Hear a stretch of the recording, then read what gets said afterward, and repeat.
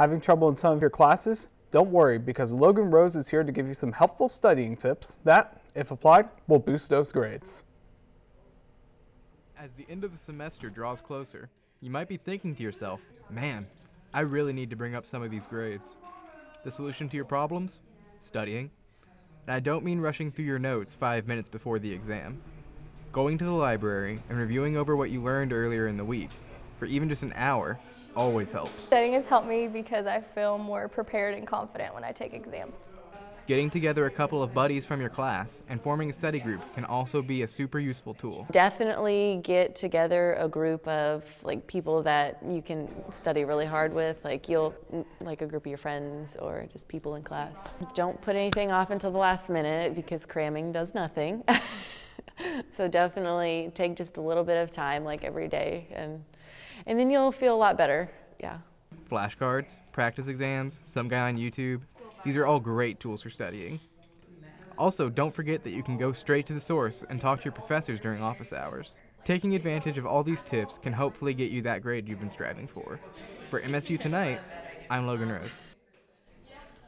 This Saturday, English 105 students and the American Red Cross are partnering up to provide Callaway County residents with free smoke detector tests and installations. For more information, call 270-519-5942. Last Sunday, November 10th, Murray State students enrolled in Globalization held a photography exposition as part of their final projects for the class. The exposition was held in Callaway County Public Library from 2 to 4. Artwork is hung around the walls and guests were encouraged to walk around, look at the photographs, and listen to the students present their work. Students presented their work to all that were in attendance and answered all the questions that the guests had. The event was a success. After 25 years, this Saturday's football game will be the last for Racer Band director John Fannin. Because of that, this weekend is going to be the first ever Racer Band reunion. It starts on Friday in Lovett Auditorium with a concert by the University Symphonic Band and Wind Ensemble.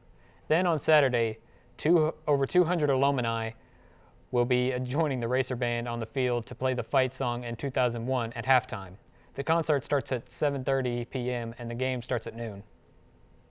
In honor of Veterans Day yesterday, Murray State had many events around campus recognizing and honoring all those who have served. The events included a remembrance display set up on the quad, a hot dog meal in the Curris Center, a ceremony with a choral performance of the national anthem, keynote speaker Dr. Eric Fritz inside the Curris Center Theater, and ending the day by playing taps out in the quad to honor those who have given the ultimate sacrifice of serving our country. Alan Patterson, the coordinator for the Veterans Day festivities, explains to us how important it is to celebrate Veterans Day not only on campus, but throughout the community as well. Veterans have sacrificed a lot of things to give us the freedoms that we currently have. For 100 years we've celebrated Veterans Day, a celebration that we'd like to continue.